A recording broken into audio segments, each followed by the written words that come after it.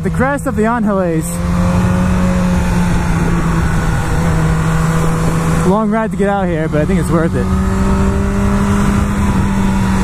Man, it's hot today. Maybe you close your stick to you, you get all jacked up.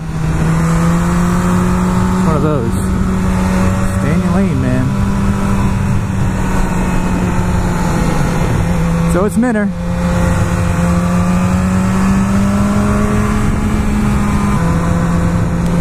Came out to Angeles Crest to put the S1000R through its paces.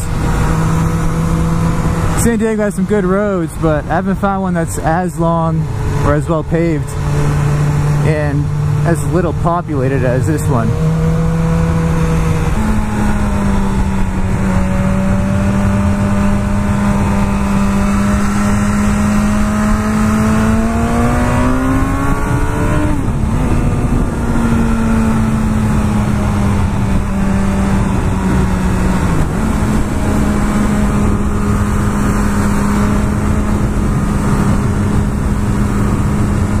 So we're going to talk a little bit about suits. Planning on scheduling a date for the California Superbike School. Level 1. So I need some leathers. I've been poking around, looking at different options. I'm a little tall, lanky side. I know I'm gonna have problems with fit before I even get started on this. While we were buying Livy some more protective pants, keep those knees and hips safe, because they're oh so precious. I saw a sale on a Dainese Laguna Seca suit. I think a regular is like $1,200 to $1,300. I don't know the exact prices, but it was down to $7.99, so it seemed to be a good deal. Tried it on, size 44. So I'm 6'2", 200 pounds. So the 44 they had was castrating me. It split the twins. Maybe I shouldn't call my balls twins, but how about the girls? It split my girls. Is that better? And I would have been infertile in a matter of one day. It was too much. I understand you have to be hunched over, but this was really serious. I had to get out of that suit quickly before I suffered some serious consequence.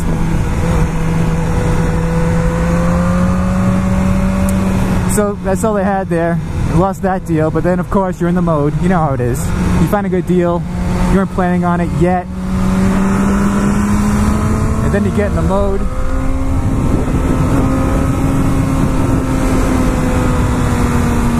So I jumped over to the Alpine Stars for the same price, $7.99.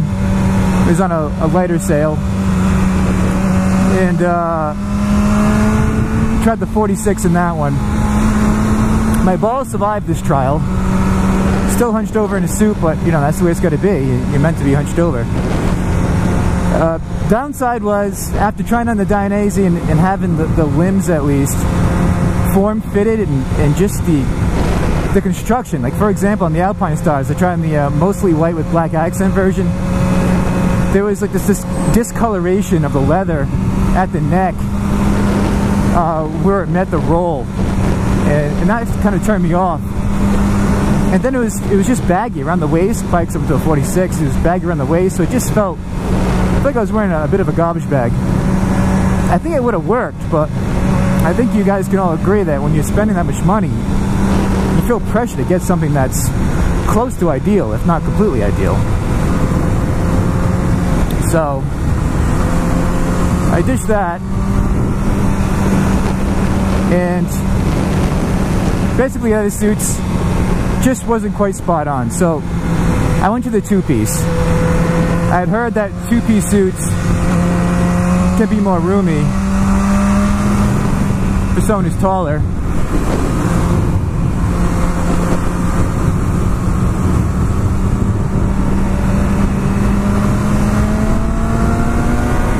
And I tried a Dainese jacket and pants on. The jacket was the was a racing D1 perforated leather,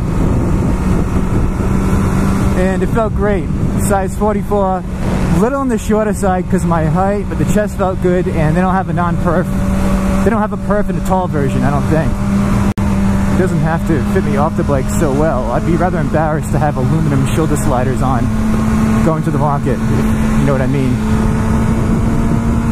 So the jacket felt great, very form-fitting, and just felt like you're wearing a suit of armor. Then I tried on the Dainese leather race pants. I think they're the D2. The names are so confusing. I'll put it on the screen. And basically they had a couple of versions for between $400 and $500.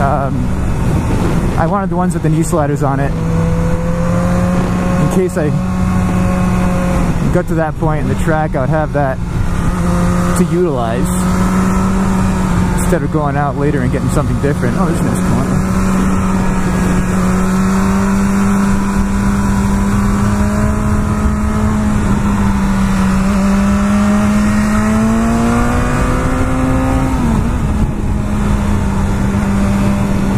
So matched up, it was much more roomy.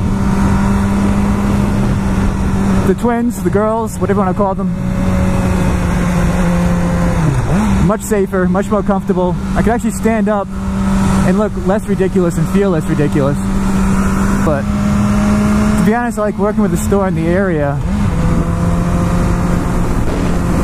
because these things, they feel like they fit in the store, and you get on the bike and you, or at least wear it at home for a little bit, and you start to realize what's wrong. Which is what happened with the pants. So, for anybody who hasn't bought a pair of leather pants yet, or even a race suit,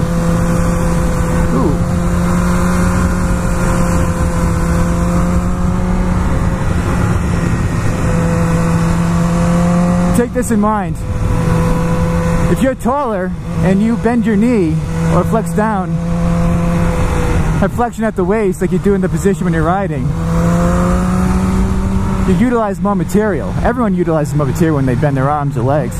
But the taller you are, the more material you're going to suck up.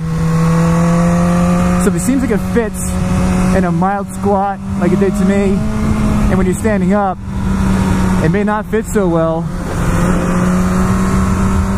when you're on your bike in that tuck position, or for me with the naked, the semi-tuck.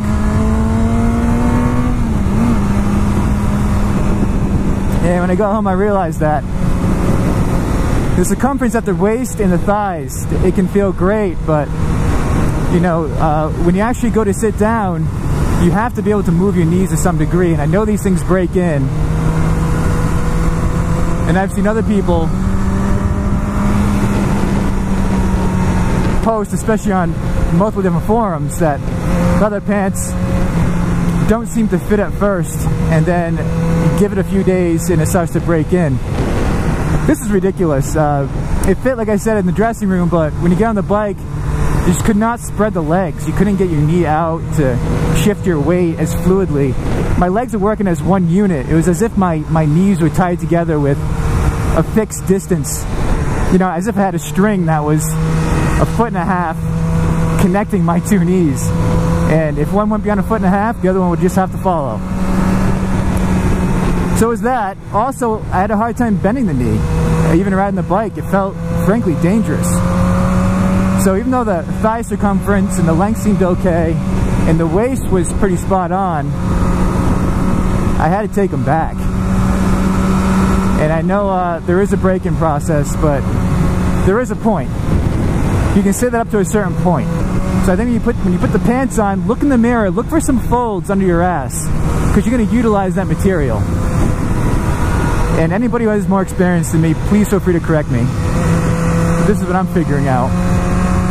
Also, there should be some material bunched up above the knee. Now, I know there's stretch panels in these things. It only takes you so far. So there should be some material bunched up above the knee that you're going to utilize when you flex that leg. And you're going to max it out. So those are the lessons I learned. 2 pieces are better. The pants, be careful. Don't get anything huge, but look for a little extra material. If you're in the 5'7" to 6 foot range, the regular sizing is going to be pretty ideal. Other than that, when you start getting over 6 feet, you might want to consider tall sizing. You guys are going to make some compromises. You should feel good though. That's the bottom line. You want to be thinking about your friggin' suit when I'm out there having some fun, or even when I'm out here. You don't want to think about what's going on. You just want the damn thing to work. Oh, and with the suit, you get a free day at the track. It's like their version of the free toaster. I hope it's not budget, like all free gifts. I hope it's not like a shitty track with like covered in gravel. Lawlessness, no one paying attention to you. People are shooting each other. You guys want to take the Alfa Romeo out for a spin. Gentlemen, it is not 1960. I can't believe the red in the ass of that bike, man. It's a little embarrassing.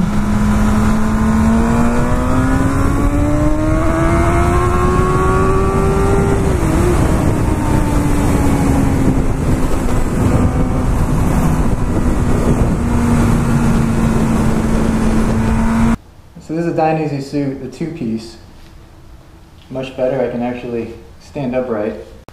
So you got the perforated leather, I don't know if you can see it with the camera, in the arms and in the chest, which is why I didn't get the long size, because in the long size they don't have the perf. And they have the S1 stretch fabric here, which does breathe to some degree. And you have the large forearm and elbow sliders here, and the molded shoulder with the aluminum cover. Not that the aluminum does anything, I don't think. And we have the Vantage back protector, the Dainese plugged in here in the back. So maybe it's there. So the jacket's fine, I rode in it, it's comfortable, it works, it's breaking in.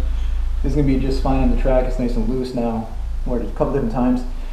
The pants are where it's at, so the connection is here. You can see the zipper connection. It's not 360, it says 360, but it does expose the front, just in this area here, you can see. But I think it do its job. So the pants, it looks like they fit. As you can see, the knee portion here, it does have some fabric bunched, and it has a stretch panel here as well. And I do max out the stretch panel, even with a knee bend like this. It's almost maxed out. If you raise the leg more, it gets even tighter. So you'd think this is enough room, but when you get on the bike, it's the problem. And just the seat has some hip pads here as well that are sewn into the actual fabric. A lot of protection here in the hips and the knees. But there is some extra fabric here, you think it would be enough, but when you actually get on the bike, it maxes out. So I think it's more of a height thing, you just need more extra room, that's all you are. Here's the squatting position. Right about now, this is a little painful here, but this is as much as I can spread my legs. Maxed. This is it. So if I go this way, this leg pulls, this way, this leg pulls. Like I said, like a string connecting the two. So, not comfortable. Here's in the bike, as I get on. It's putting a lot of pressure, like right on the knee here, which makes it uncomfortable. That could break in over time. But this panel is completely maxed out. I'm not even bent over yet.